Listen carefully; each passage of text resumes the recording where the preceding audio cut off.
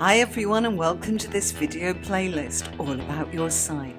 Each week I'll be revealing 3 more pairs of your spread, so that's 7 weeks of content. Join me each week for the next part.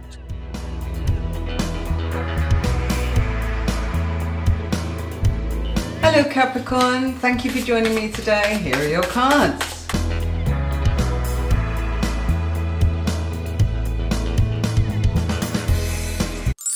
Hello Capricorn, how are you today? Here are your next 3 pairs.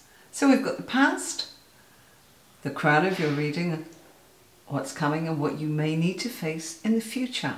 So let's get started. The Empress and the 2 of Swords is appearing in your past position. This is asking you to take the blindfold off when it comes to nurturing yourself and valuing yourself.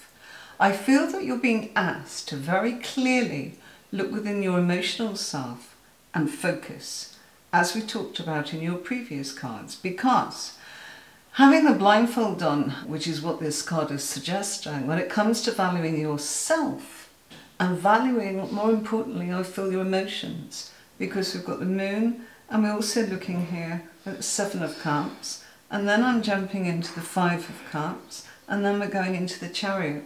These are all emotions. Granted that the Chariot is also very much part of your spiritual self. I think it goes hand in hand beautifully, just like the Chariot is suggesting, because the Chariot is connected to the house of Cancer, yourself, your home, your safe place in life.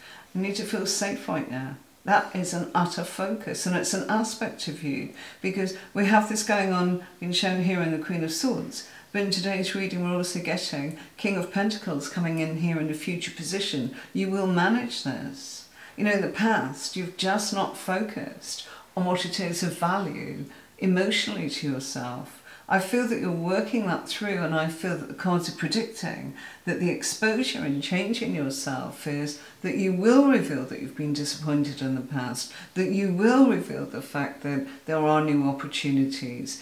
The 5 of Cups is about grieving, to let go of something in order to be able to move forwards and see that the way is full of opportunities.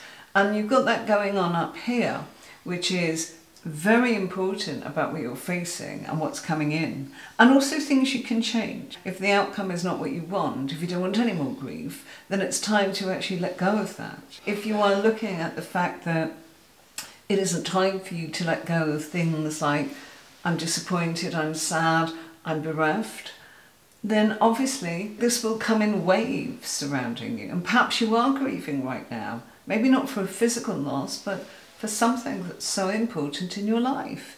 The Wheel of Fortune, because this is the card of opportunity and this is further opportunities. So this whole thing is drawing between the unconscious mind and the subconscious mind. And so in your subconscious spheres, you're feeling a little scattered. In your conscious reality up here, you're in charge. You're aware that there's past hurts, disappointments, grief, sadness, a loss, emotional loss. Nothing physical in the loss at all.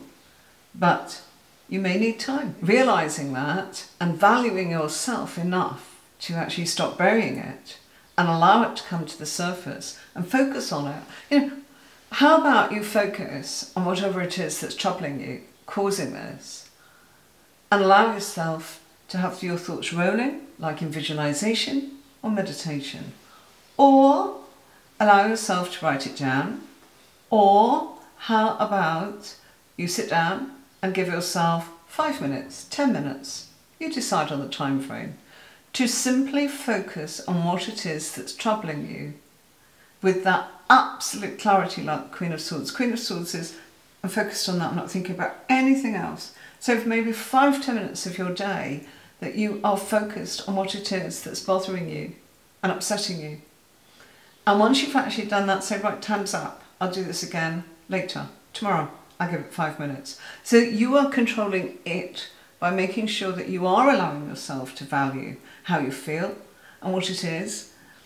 And give yourself time to grieve, time to move forwards, time to accept, time to bless what's coming in. Because You are on top of that. I can see that here.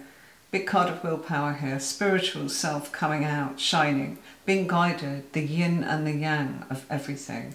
King of Pentacles. You have the Midas touch in your own life. This isn't just necessarily about money and possessions, even though it does link to that house because King of Pentacles is Taurus. You are Earth also, like Taurus. You are determined. You have willpower, you have stamina, and you remain focused. You're grounded.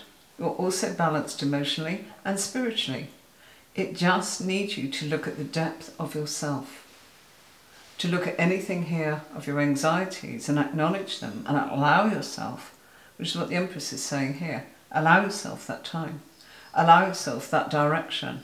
The direction you're going in, again, I feel that you are troubled by which way you want to go, but I don't think it matters. I think it's really important that what you do is you focus on you and what you want and how you want to do it, and don't let the influences of feeling that you don't acknowledge your own emotions bother you, because you're overthinking or you're pushing them away.